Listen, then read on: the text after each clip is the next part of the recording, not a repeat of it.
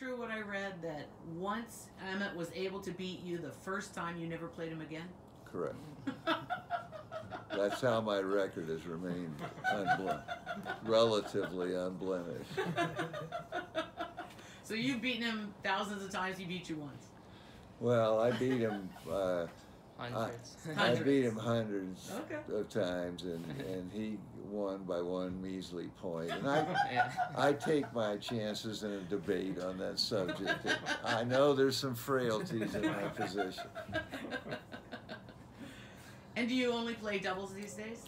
No, I actually prefer singles. Cool. When I'm healthy, I prefer singles. And Ricardo and I are standard players, and as I've gotten older, he'll play me left-handed, or he'll play me right-handed, or whatever gets a good game going. We treasure the rallies. The kill shot only means something if it's different than the regular shot. And that's what is lost in racquetball. They don't understand that it's the climax of all the work you did and all the thought that had to go into that rally to get this shot to hit. And it's interesting to me how people don't see that they don't see that that's the beauty.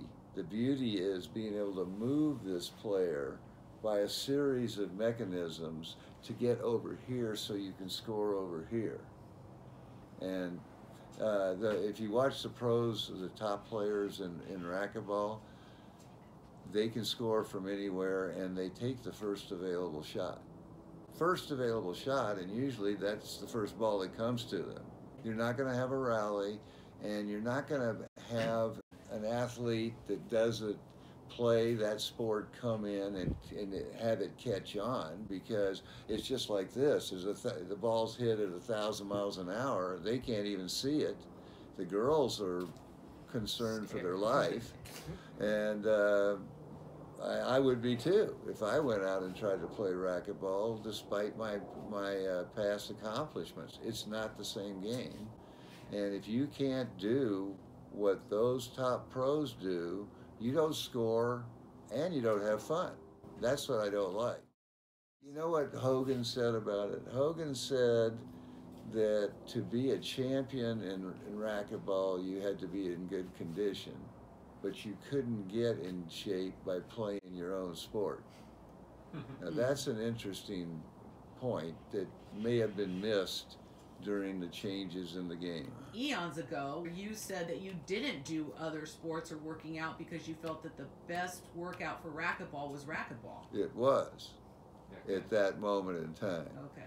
Now, when the ball was taken from that point, which effectively was the blue void, the original black void was too slow.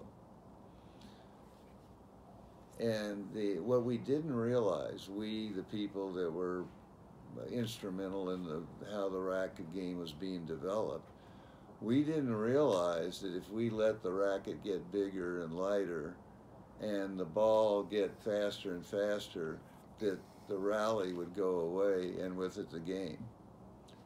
We didn't realize it. I did, but it was really a self-serving realization, and it was pointed out as such. Charlie, you want the game to be where you want it to be so that you can win.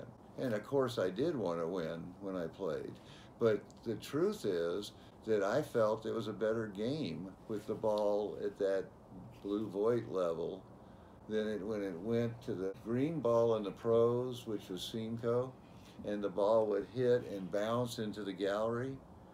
I said, hey, you're taking away everything, because it's all going to be different. You cannot score with that ball using the same techniques. If you were in front of somebody and they were blasting from the back wall, you were at a terrible disadvantage. And then glass courts came in, you couldn't see the ball.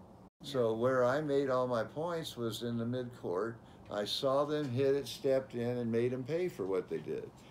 You can't do that in racquetball, because when they rip it, it's hit so hard that maybe a super pro could take it before it got by him, but that's it. That's the only person in the country that could. Someone was saying that when Marty Hogan serves the ball, you have to just kind of flip a coin and dive right or left. You cannot wait to see him hit the ball because it's too late. Yes, and now part of that is because we didn't grow up with it. Now, I noticed that, I don't know whether these pros now, even Kane, who is obviously one of the greatest players that's ever played, if not the greatest, he has never played a game with the original ball and the original racket. He's played this game and he has devoted his being to get as good as he can be with the equipment that they're using, which is what a pro's supposed to do. It's supposed to be for the administration of the sport to look at what that equipment should be. And there needs to be a rationale for why the equipment is the way it should be. Yeah, and it got too political and too competitive. Well, it was political, but everybody knows that if you have a one-shot rally, you've lost the conditioning aspect of the game. You may get in shape to do that one shot by running line, whatever the alternate training would be to get that. When I was at my peak, I could play racquetball or paddleball, and I got more than enough workout. If a sport doesn't give you enough workout to constitute training, then switch sports.